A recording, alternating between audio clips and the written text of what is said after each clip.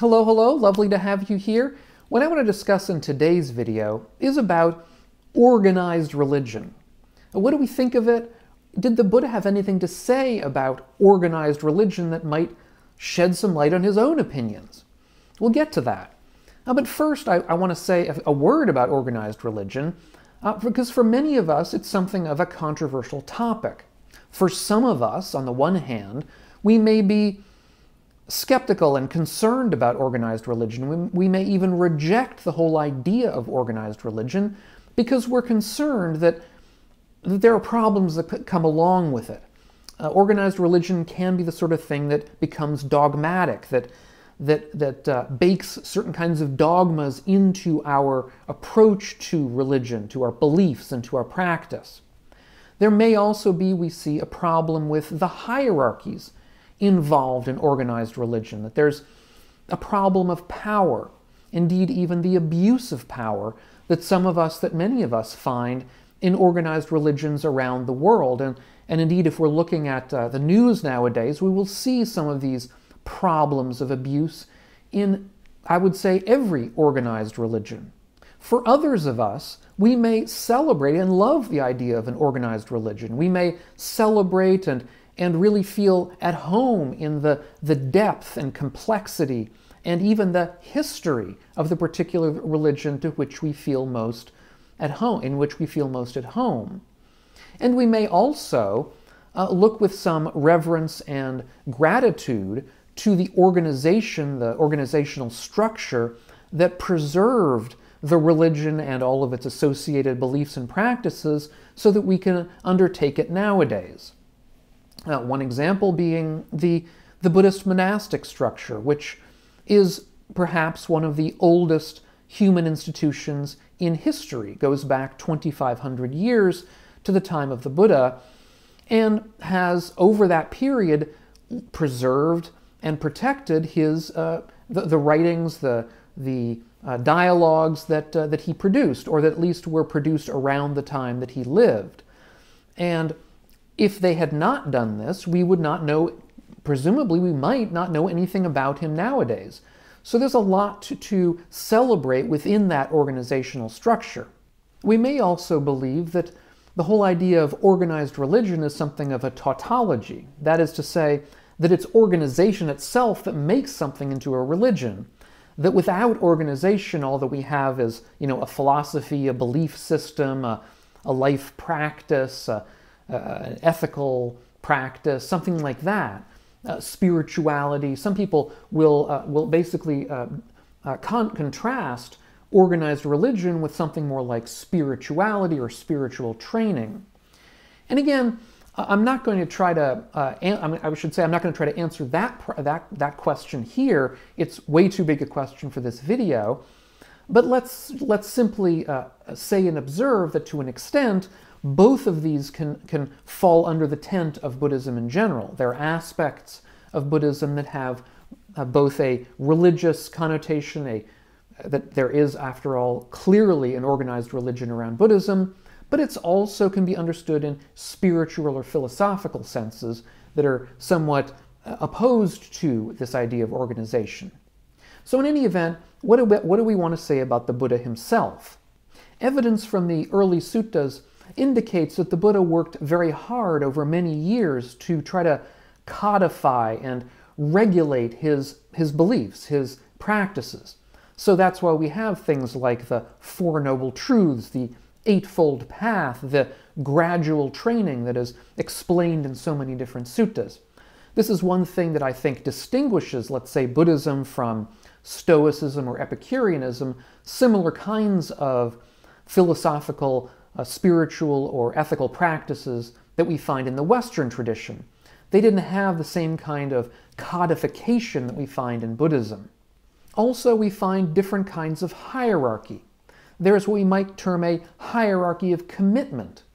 So you have lay people, you have novice monastics, you have fully ordained monastics, and you have enlightened arahants. And these are, again, levels of commitment to the practice that go up over time, or over, depending on how deep we want to get into things.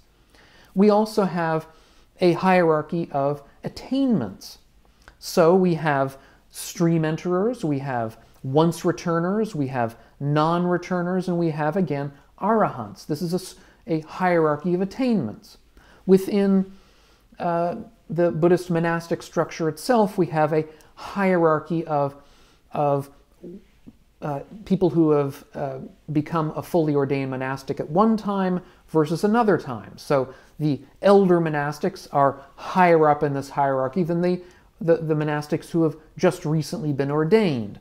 So there are all kinds of these hierarchies that persist within Buddhism that seem to, at least, again, depending on how we interpret the literature, seem to actually originate within the early tradition itself, within the Buddha's lifetime. And of course, this was all elaborated in much more detail after the Buddha's death, and there was indeed even a sort of a further understanding where we have arahants, or fully enlightened beings, but also we have Buddhas that are even greater than arahants. That idea that Buddhas are a separate kind of being that we can attain to was something that really arose, seems to have arisen in the years, decades, and centuries after the Buddha's death. So in any event, I do want to say that some of this is controversial from an academic perspective. Some academics believe that many of these hierarchies were not original to the Buddha, but rather they arose during these later centuries while the monastics tried to come up with their own senses of hierarchy. But that doesn't need to detain us here. What is nevertheless clear is that the Buddha seems to have tried hard to organize his belief system, or if we might say his religion, depending on how we understand it. But the question for us now is, did the Buddha see any downsides to this organization? Did he see any downsides to what we might term organized religion? Now, of course, it's impossible to say for sure, because the whole idea of religion is a Western and somewhat contemporary, or at least more recent concept. It's not something that the Buddha would have had in mind. However, there are some interesting indications in the early suttas that I think deserve some study or some understanding on our part. For example, part of what makes something an organized religion is that there are rules, that there are lots of rules that one has to follow, in particular if we're going to be a monastic, if we're going to be somebody actually in the religion in its most important sense of being a real sort of professional there, then we have rules to follow. However, what we find when we look at the early texts is that the Buddhist rules book, the rules of what's called the Vinaya, which is the rule book that establishes what monastics can and can't do, that developed over a period of time, indeed over a period of many years. One example of this I discussed in a recent video. I'll leave a link to that video down below if you haven't seen it. I'll leave it in the notes. One example has to do with food and eating, where it seems that originally monastics could eat whenever they wanted to. They could eat however many meals they wanted to in a day. It didn't really matter. However, over time, the Buddha laid down rules that monastics were supposed to only eat one meal a day, and they were supposed to eat that meal in the morning, that is to say, before noon, or at least before midday. And there are myriad other examples. Indeed, the Vinaya itself, this rule book I've just mentioned, is largely a compilation of the stories that developed around each of these rules, showing how the rule developed. Now, a story that shows how that rule developed over time indicates for each of these rules that there was a time before that rule existed, when the Buddha didn't see a need for it. And so it shows again that these rules were not initially part of what Buddhism was. One very clear example of this has to do with ordination, that is to say, becoming a monastic. It seems in the early Sangha, in order to become a monastic, all that had to happen was the Buddha would sort of point to you and say, "Come, monk." And if he did that, then you were, at that point, ipso facto, a monastic. You were ordained within the Buddha's Sangha. However, over time, we must assume, that became somewhat unwieldy, and so there were instituted a number of rules, indeed somewhat complex rules, about what had to be done. In particular, there came to be instituted a dual structure kind of thing where you were first a novice monastic for a period of time, and then you were fully ordained, and that helped to weed out people perhaps who were not really prepared for monastic life, so it gave them a period of time to sort of try things out before they sort of jumped fully into monasticism, a number of other things as well, but the point here is pretty clear. And on one occasion, the Buddha was asked by a monk just about the establishment and development and arising of all of these rules. Now, the monk asked, "What is the cause, sir? What is the reason why there used to be fewer training rules, but more enlightened mendicants? And what is the cause, what is the reason why these days there are more training rules and fewer enlightened mendicants?"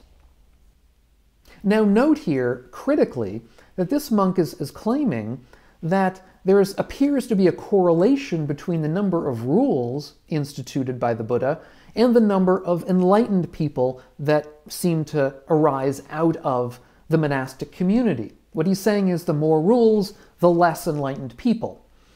And, many of us nowadays, or many people nowadays, will bemoan the fact that it appears there are so few, if any, enlightened people around, whereas it seems if we look at the suttas, there are enlightened people pretty much everywhere. There are suttas that claim that, dozens or hundreds of people become enlightened by hearing a particular talk of the Buddha's. And we may take that as somewhat overblown hagiography at times, but nevertheless, there seems to be something to this, that there appear, at least if we take these suttas at face value, that enlightenment seems to have been easier back then than it is now. My point is that it seems even to be the case during the Buddha's own lifetime that it seems to have been easier early on than it was later, and this monk is remarking on this. So here's what the Buddha had to say.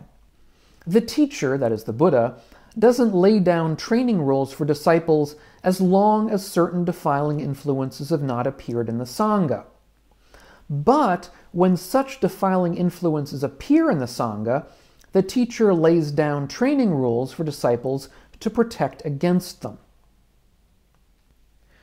Now this, of course, seems reasonable enough. The Buddha is not going to lay down rules until these defiling influences appear, but that, of course, begs the question, why do these defiling influences appear in the first place?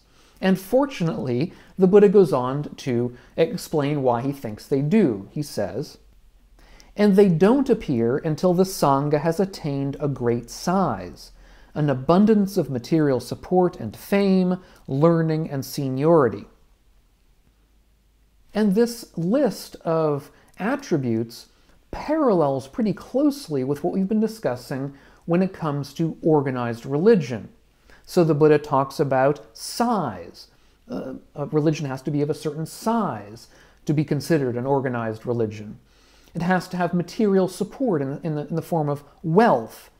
That is to say, it has to be sizable enough and famous enough, and that's the next topic here, fame. It has to be famous enough among enough lay people to attract wealth and become wealthy. It has to have learning, which we might understand as codification and organization within the Sangha. So it's not simply a matter of a bunch of different people with different ideas, but rather a codified and organized set of beliefs, of Dharma, that is exchanged from one person to another. And finally, this notion of seniority that the Buddha mentions, or an implicit sense of hierarchy within the structure, of certain people who have a greater sense of power and other people who have perhaps a less sense of power, which gives the organization its structure and allows decisions to be made with more alacrity, shall we say, with more capability. So organized religion, we can see, begins with fame. The fame is initially a good thing. It attracts attention, it attracts wealth, which allows the organization, the religion, the belief system to be distributed more widely. More people are involved, it gets bigger, and then it becomes more unwieldy. These defiling influences that the Buddha mentioned arise within the organization. Perhaps it attracts people who are less savory. Perhaps it attracts people who are at least in earlier stages in the path and so may do things that are wrong. And in order to deal with that, there have to be rules. In order to implement these rules, there has to be a hierarchy of people who are both aware of the rules and able to enforce the rules. And so we end up with something more like an organized religion, but we have to understand this is an organization that arises out of the defiling influences. It arises out of these defilements because the organization must exist in order to treat these defilements. And the Buddha seems to have recognized these as necessary evils that have to be dealt with in order that the Dharma be able to be propagated and continue. However, for many of us, we may find more solace or more of a home within the earlier Buddhist community in which this organization, these rules were not so important. That is, the kind of community that would have existed when there were not so many monastics, when there were not so many defiling influences around, and when it was basically the Buddha and a small group. That may attract many of us more as being an example of a kind of a philosophical or spiritual or ethical practice that is not involved with this kind of larger organization. Whereas for others of us, we may take solace in the organization itself, in its worldliness, in its power and effectiveness, in its great history.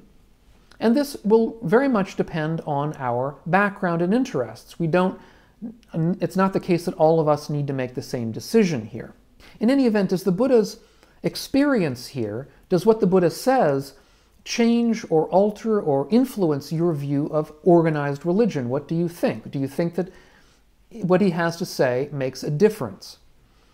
To me, I find it very interesting. Now, I did an earlier video on whether or not Buddhism was a religion.